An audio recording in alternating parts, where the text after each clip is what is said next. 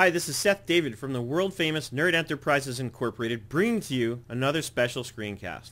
This time we're talking about how to record deposits and retainers in QuickBooks Online.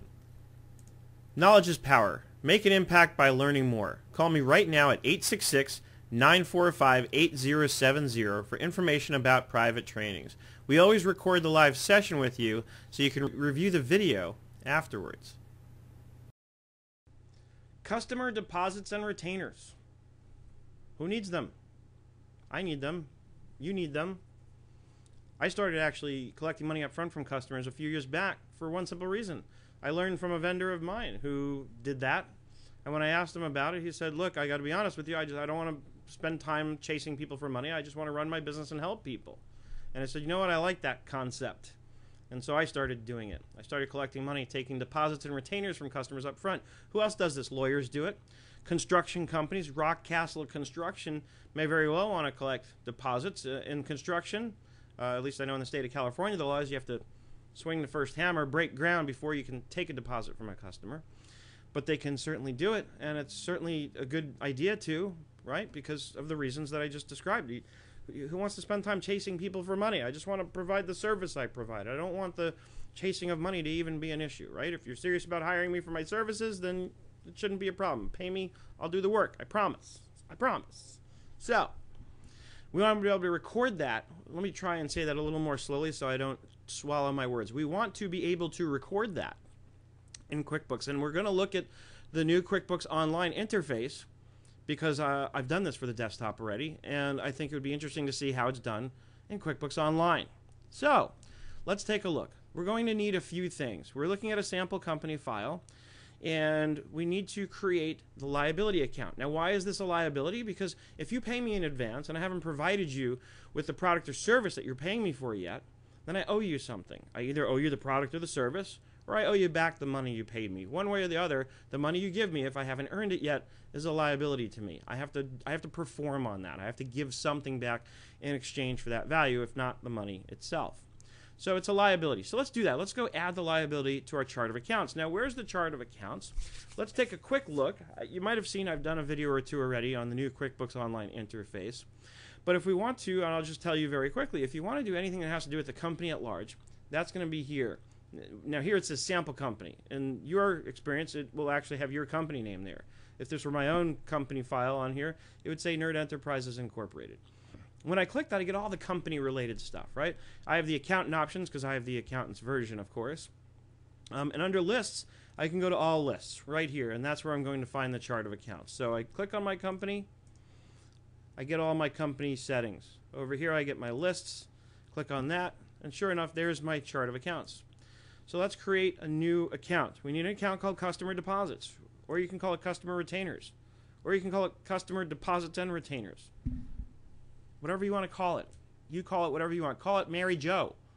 But make sure that, in all seriousness, make sure that whoever's reading your balance sheet later on is going to understand what you mean based on the name of your account. So I just like to be very straightforward about it. Customer Deposits, Deposits/Retainers. Okay, everything else needs to be fixed now because it's not accounts receivable. We need to choose the category type. It's other current liabilities. And then I have a detail type to choose from. So I'm just going to choose very simply other current liabilities. But I urge you, if you're creating a new account, to take a look at your choices here, because it'll be helpful if there is an option that's specific to what you need if you choose it. Right? There's reasons for this. I promise you, they're not wasting their time over at Intuit when they make this stuff up. It's there for your benefit. So take your time, go slow, and understand what's here, what's in front of you, and how it might be useful. Click Save. We've got the account on the books. Let's make sure it's there. There it is, Customer Deposits and Retainers. Next thing I need is I need a service item, because I want to be able to bill my client for the deposit or the retainer. Why? Well, for one thing, a lot of the clients are going to ask me for that. They're going to say, I need an invoice to pay off of. So I want to be able to produce an invoice that's not mapped to any income, because I haven't earned anything yet. I want to be able to create an invoice with an item that's mapped to the liability account so I can capture the deposit. Because it's done through an invoice, it will be tied to the customer, and you're going to see why that's important later. In fact, we're going to now create the item, and then we're going to create two invoices for two different customers using that item. for the simple reason that in the reporting I want to show you how you can segregate by customer and create a really nice report out of this that makes it easy for you to see who's got how much on deposit with you. So let's do that. So we've created the account. Now let's go over to our list. So guess where we're going for the list. Anything having to do with company and lists is here in the company menu. And here we have a quick link right to products and services under lists. I don't even have to go to all lists. I can go right to products and services. Right in the desktop edition, that's called your item list. So over here I need a new item. We're going to click new, or a new product or service. So we're going to call this deposit, right? At this level I want to keep it really simple. And then over here the income account, customer deposit / retainers. So again, because it's a service item, the idea is normally it's linked to an income account, but we're just using this a little differently. And if you think in terms of your debits and credits, then you can make this, sort of make this make sense to you. So debit and credit wise, when I post an invoice and I choose an item, whatever income account that item is linked to, in other words, whichever account is here, is being credited. Credits increase income. So when we invoice for a service, we want to increase income. That works. When we invoice for a deposit or retainer, that's a liability account. Credits also increase liabilities, so that's what we want. Of course, the debit side of the invoice is accounts receivable. So we want to link, and it helps if you understand the debits and credits, because it helps you put these things together so that you understand, A, how they work, 2, how to create them, right? Because that's what I had to do at some point, is I had to sit down and think, well, normally I invoice for a service item, it's linked to an income account. Well, obviously then whatever item is linked to that income account, it's crediting that income account. The journal entry is I'm debiting accounts receivable, crediting whatever account is here attached to the item that I've chosen, right? So I'm giving you some bookkeeping basics here, a little bonus tip. So that's how you think these things through. So that's how I know when I post an invoice and I use this item that's mapped to this account, that it's going to credit or increase the liability, right? If I use an expense account, it's going to decrease the expense. Credits decrease expenses. So it helps to know your debits and credits, kids. It helps a lot, especially if you're doing bookkeeping. Gotta say it. So now we've got our item. I've got my item. Where did it go? Deposit, right? The account it's mapped to, customer deposits and retainers. Perfect. I've got my account. I've got my item. I'm ready to produce an invoice. An invoice is a transaction. Transactions can be found right here. Click on the plus sign. It means I want to add something new, right? I want to create. Right, so initially I get the short menu and I can go right to creating an invoice. If you want to see more, click show more and you've got every possible kind of transaction you could want to create, right? Expense, check, bill, so on and so forth. So let's create an invoice. And I'm just going to pick on the first 2 customers in the list here and take deposits from them.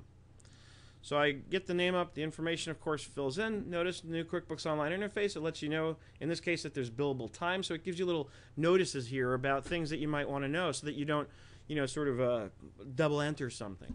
In any case, I start typing deposit, that comes up, hit the tab key. Let's take a $1,500 deposit from Amy's Bird Sanctuary. And then down here I can save and send, which I would do if this were for real. Or the default here is save and close. If I click the arrow, save and new. Boom, let's get one more retainer in. Let's do Bill's Windsurf Shop. Now, Bill's Windsurf Shop, we're going to need $2,000 from him. Those windsurfer guys, they're a little unreliable. No, I'm just kidding. I'm sure Bill's a great guy. So I've got my deposit, $2,000 from him, and we're going to say save and close. Now the last piece for today.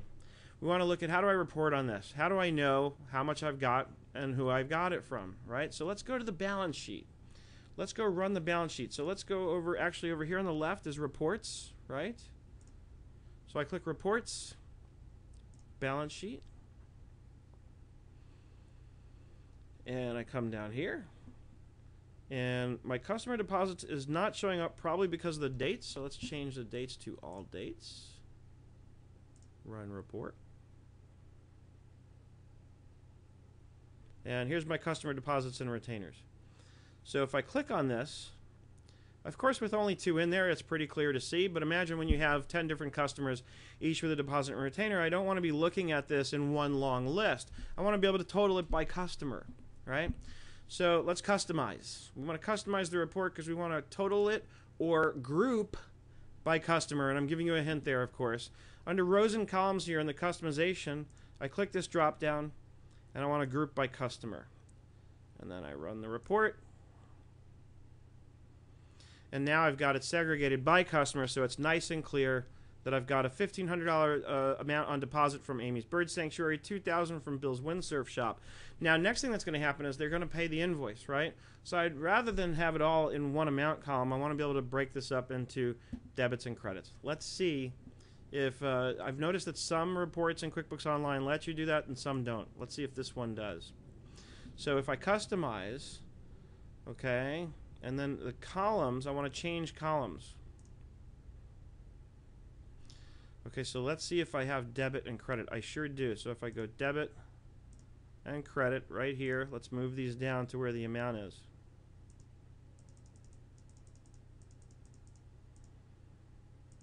Now this is based on a liability account, right? So initially the credits come in to increase them, and then the debits come in when they get paid to decrease them. So let's do it in that order. Credit, then debit. It's going to be a little weird because usually you would see debits first, but I think in terms of how I want this displayed, that'll work better. And I'm leaving the amount in just to make sure. So this works. So I can bring it in. This way, what happens when Amy's Bird Sanctuary pays their deposit, it'll be very clear. I'll see the $1,500 coming in as their, as me charging them or saying, hey, I need a deposit from you. And then the payment will show up in the debit column to zero out. I can get rid of the amount column. I don't necessarily need that in here. So customize, change columns. And remove, I select the amount and remove and OK and run report. So now I'm done. And of course what I'd want to do at this point is I'd want to save customizations, which is another way of saying memorize the report. I would name the report, add it to a group. All the same features that you have on the desktop edition are here, and you can use this and use it well.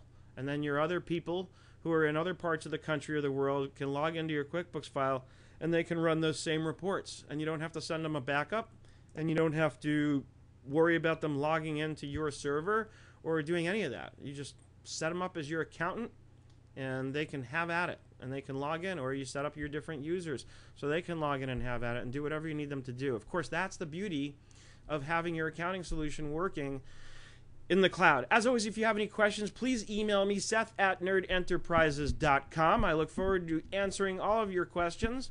Visit me on the web at www.nerdenterprises.com. I hope you're having an absolutely fantastic day, and I look forward to seeing you on the web.